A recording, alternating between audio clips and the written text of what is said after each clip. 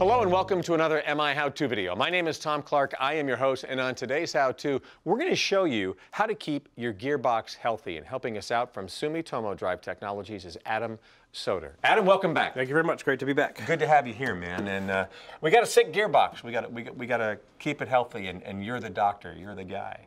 So, you know, if I've got my gearbox, where would I start? The first step would be checking your manufacturer's specific operation and maintenance manual. Okay. From there, you get some great reference for all the specifics you need to know about your specific gearbox. So all the gearboxes are in here. I got to look it up and go, oh, there it is. And, you have this size, correct. And that would tell you everything that we need to know about it. Good reference. All right, so we found that out. What would be the first thing we check? Oil level. Okay. So all gearboxes, just like your car, have to have oil in them. Your car has a dipstick. Some gearboxes have a dipstick, but in other cases, they'll have a sight tube similar to this. You check the oil level, make sure it's running in the middle of the specified range. Again, it would say it in the maintenance manual. Right. If it's too high, you drain some. Too low, you add some. Okay. What's next? Next would be oil quality. So you take that sample tube over there. Now you would fill that up with oil from the reducer. I'm glad you said oil. Okay. And when you fill it up, you send it out to a third-party company, and they would do their analysis on it. What wear metals, what dirt, debris, things like that, what components, and from there you can tell what components are actually worn down in the gearbox based on the type of metal. Okay. Do they do steroids like for professional sports? They might, depends who you go to. They might? They might. Okay. Yeah. Watch out, guys. Okay.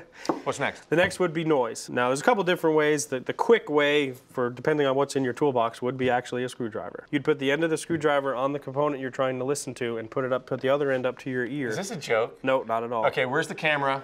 Where's the... Oh, wait, I know where the camera is. You're not getting punked. Seriously? You would do that? You can listen through there, and you can listen for any specific noises. Some pinging, banging, knocking, screeching, things like that. You'd be able to hear it in there.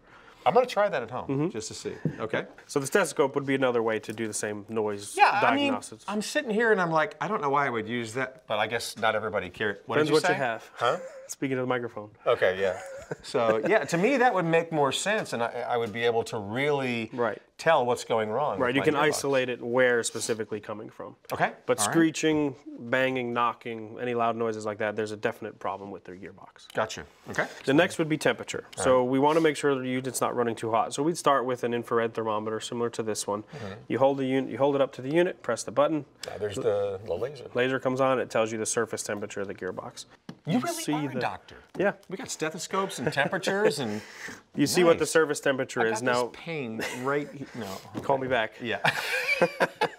All right, what's next? So once you have the surface temperature, you reference what it should be. So how hot is too hot is a question we get a lot. So we go by AGMA standards depending on your manufacturer, but Sumitomo goes by AGMA, which allows for 100 degrees Fahrenheit over ambient temperature, up to 200 degrees. Anything over 200 degrees, there's something major going on in most cases. From there, a thermal imaging gun would be the next step, because this takes an actual picture in thermal image and tells you exactly what is hotter than the rest. All right. With one picture. You'd want to inspect that right away. Right, exactly. Yeah. Okay. All right. Next would be vibration analysis. So we have a handheld vibration meter here. Right. You take the vibration sensor, mount it onto the reducer while it's in operation. Now from there, you can analyze all the data.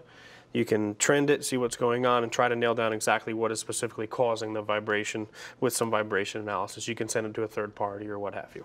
Okay. Now with all this, it's all going to be part of a predictive maintenance or preventative maintenance plan or a schedule. So you'd want to do it monthly, weekly, what have you, depending on your plant.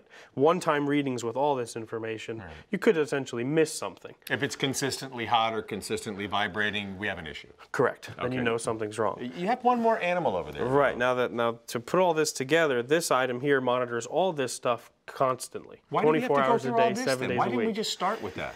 This is I guess you could say this is the new technology. This is the Industry 4.0, Industrial Internet of Things. This is where the industry is going. Okay. So they call this a condition monitoring system. Right. This does vibration, temperature, oil level, all that tied into this system with various sensors and things like that.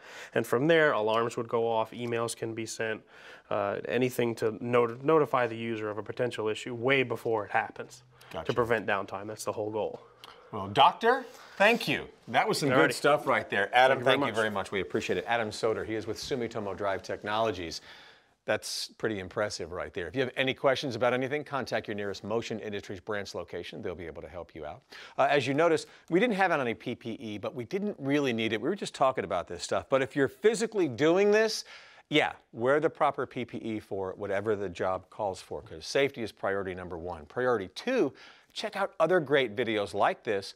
The website is mihow2.com, and probably find me there, Tom Clark, as your host. Thanks for watching.